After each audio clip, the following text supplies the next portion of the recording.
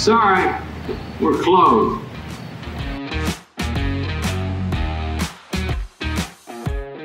Ladies and gentlemen, welcome back. I got a rant for you guys today, so I'm not gonna get right into it. First off, you're seeing this on YouTube. If you're not and you're watching somewhere else, I have a Red Sox hat on, and that's solely because the fact that we just bought that new bar in McSwiggan's, and we turned it into a Red Sox bar. Yeah, this is like Giants Jets area. Somehow they have a good Patriots crowd, so turn right into that skid, and we're gonna make it a Red Sox bar. But I don't really wear baseball hats unless I'm playing the game of baseball, so we're gonna take that off. The rant today is, I guess, about a couple things. It's hard to put an exact how I want to go about this. I'm going to take a sip of coffee here. The thing is, there is, in the bar world, there's two things I want to rant about today. One, when you're giving a price to someone about buying a place.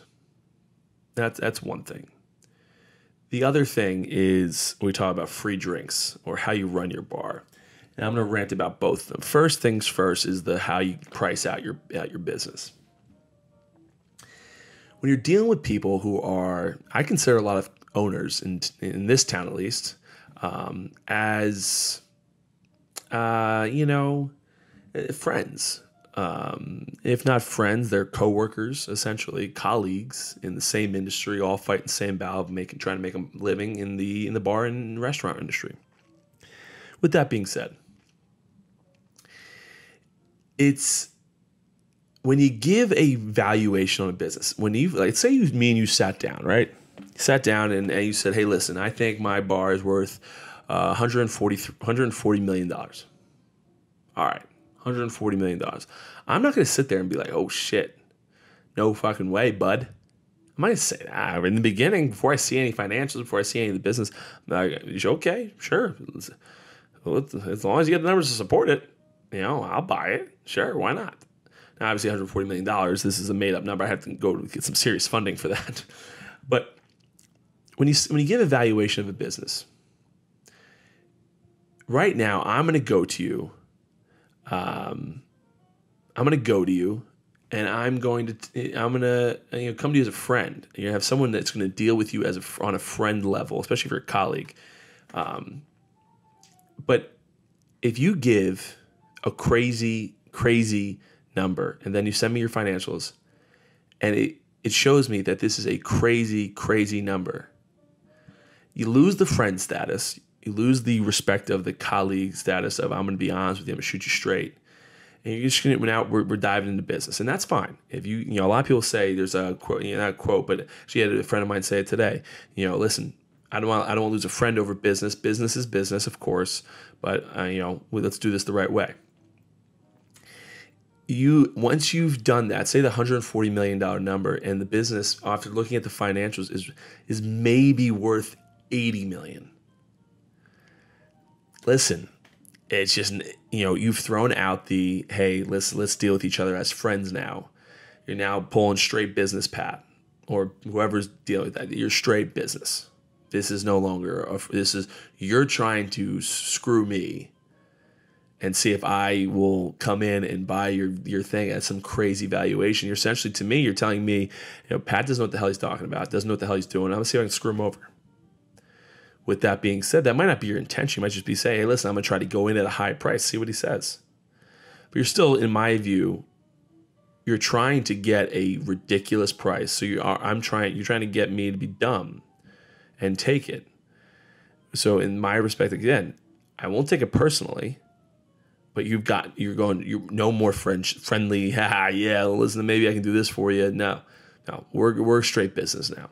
And you're going to get a response on. So now let's put it this way. If let's say I'm willing to pay $80 million on friend level, I'd be like, listen, man, 80 really is the top line I can do. I can't do anymore. This is what the business is worth, man. This is all it is. And we have a nice conversation and see what we can come up with. Now you're going to get, I'm going to counter your $140 million deal with 50. And I'm going to go $90 million under what you think it's worth. Because now we're in negotiation. We're in the business world now. Listen, sorry, bud. You're trying to screw me. I'm going to try to screw you. And that's not really how business gets done. But this is what you've started this with.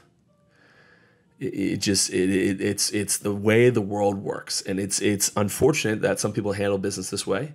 But that's how business is handled. Honestly, I've had this thing happen to me in my actual life. I had a business try to be sold to me, and just a crazy valuation. I didn't even ask for financials. I didn't counter. I just said no. I just moved on. Guy never heard from me again because it was ridiculous. It was a ridiculous price.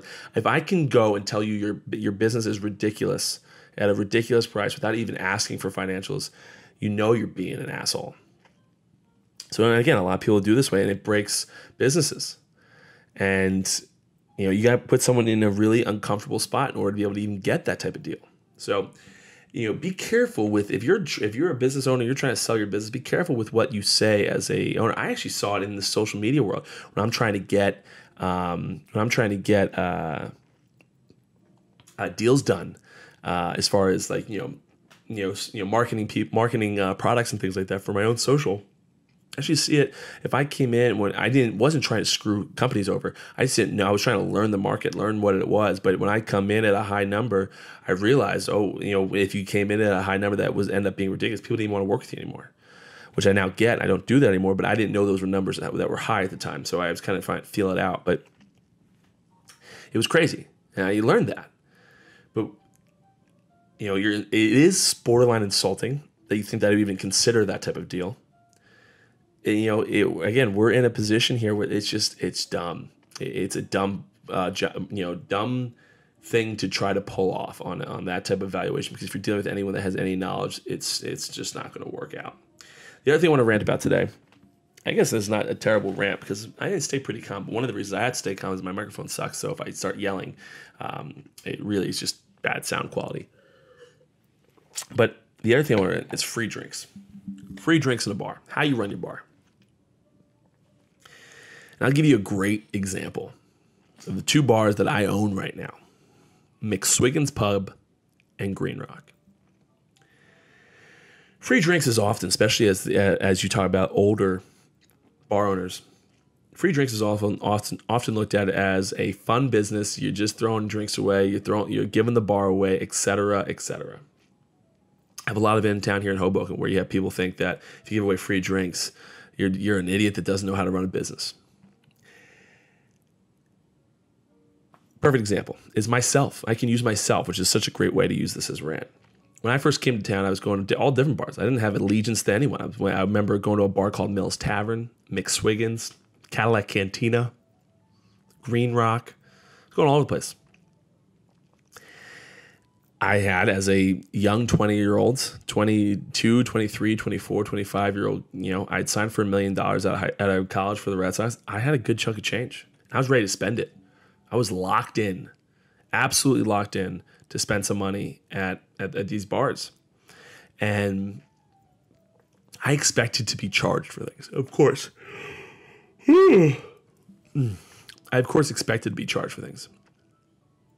But there's one place that I thought took care of me, whether they did or not. And it was Green Rock. And I spent years and years and years doing the Green Rock way. And now buying Green Rock. Another bar, Cadillac Cantina. I went there 2 years in a row, 3 years in a row maybe. A lot. Charged me for almost every drink I took. Not a problem, right? I ordered the drink. I should pay for the drink. That bar doesn't even exist anymore.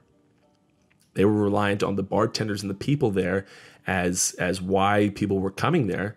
Those people ended up leaving, go to a different bar, and now the bar, it's a new bar. Completely reliant upon that. People change at Green Rock all the time. We're not reliant upon the people. The people are very important. We try to hire good people, but we're not reliant upon them. Green Rock is Green Rock. And it's not because we give away free drinks, but we have the illusion, not even the illusion. We actually do. We take care of our customers. McSwiggan's. I went to McSwiggan's years and years ago. I was like 23 at the time. And I bought, there's this famous drink there called Phoenix Bomb. And it's pretty cool. They do like dry ice. It should be an expensive shot. Let's just call a spade a spade. It should be an expensive shot. It's a whole production. And I bought them, and my bill was through the roof. And as it should be, honestly, but through the roof. I very rarely went back, if ever. And it's not because I wanted a free drink. Do I think that I should have gotten probably a free drink after spending that much money? I guess, yeah, it's a little bit of entitlement. But this is the psychology of the customer. Would you rather, I probably spent, let's just call it, $10,000, $15,000 at Green Rock over the next year.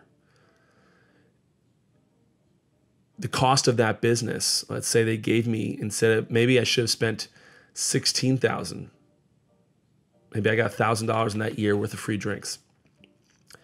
Would you spend $1,000 to make 15? Well, let's say you're doing margins, right? Say you're doing 30% margins in the bar business, 15,000. You're talking now you're doing 30% margins, so $5,000. Would you spend $1,000 to make 5? Turn on investment is 500%. If you don't think of it that way, you're not running a real business. You want to throw everything over and get everyone, you can't give a dime away, et cetera, et cetera. Okay, that's fine. But you don't look down upon people or bars or in restaurants that do it. Green Rock is one of the longest standing bars in town. And I can promise you, if I'm thinking about all the bars in town, it's the longest standing bar in town that has stayed popular throughout the last decade. And really popular. I mean, let's just call it. They know what they're doing over there. Or I guess I know what I'm doing over there. So, when you talk about places, you might have a successful way about it, but don't look down upon it. Listen, I don't look down upon it, the way other people run their businesses. I don't care, honestly. Good luck to you. I might try to find if I don't think you're running it the right way and I think I can make more money, I might try to buy it off you for cheap. But it's amazing to me how everyone gets on their high horse about how they run their own bars. And when we're really counting the numbers at the end of the day, who's doing better? We talk about bars that give great deals. They might not give an ounce away of liquor for free, but all of a sudden you're doing a crazy happy hour where every drink is super cheap. And okay, you're not giving anything away, but I just gave away 4 green tea shots away to over that how many hours that was cost me probably 4 green tea shots probably cost me 20 cents. But I just brought in how much of full price drinks, whereas you're getting hit on every drink you sell. There's different ways of doing things. So when you look at these things, and again, this is what we talk about rants. I got idiots just calling me and telling me stuff that they just don't have any clue what they're talking about. They think they do, and they just don't. And then on top of it, you said you get valuations of businesses. I actually had a guy one time. This is how you do it if you want a crazy number. You say, I actually asked a guy one time, what would you do? What would you sell your business for? I want a few more years left, man. Honestly, I'd have to sell for a crazy number, like 10 million or something like that. Now that's the way to do it. You tell the guy it's a crazy number because it is. And if they're so willing to pay it, oh, okay, listen, we'll talk. But you throw something out in hopes that this guy's going to be an idiot. Like it would cost insane money for me to sell Green Rock right now. And that's what I tell a person. Listen, no, it's going to cost you $90 million to buy Green Rock. I want this business for the next 50 years. And how much money we're going to make off it in the next 50 years, you got to pay up for it. You got to give me 40 years for it, just crazy stuff. So it's frustrating when you have all these people doing these things and they just don't know what they're doing as far as they think they're trying to take one over on you and they're not. And then on top of it, you think, oh, this guy doesn't know what the hell he's doing. He's just some idiot baseball guy running a bar. Guess what? No, we're not. And it's a common misconception here in Hoboken, which has allowed me to take advantage of some as far as getting and going out and trying to wheel and deal with different bars in town. But listen, I digress. Guys, I hope you have a great weekend. Come to McSwiggan's. I'm going to be there on Friday, probably there on Saturday. We're We're going to have some fun. But yeah, come by, enjoy your weekend. And until next time, guys, I'll see you at the bar. Thank you so much for listening to the Sorry We're Closed podcast. Go subscribe to our email chain over at thepatlight.com and follow us on all social media. Until next time, guys, I'll see you at the bar.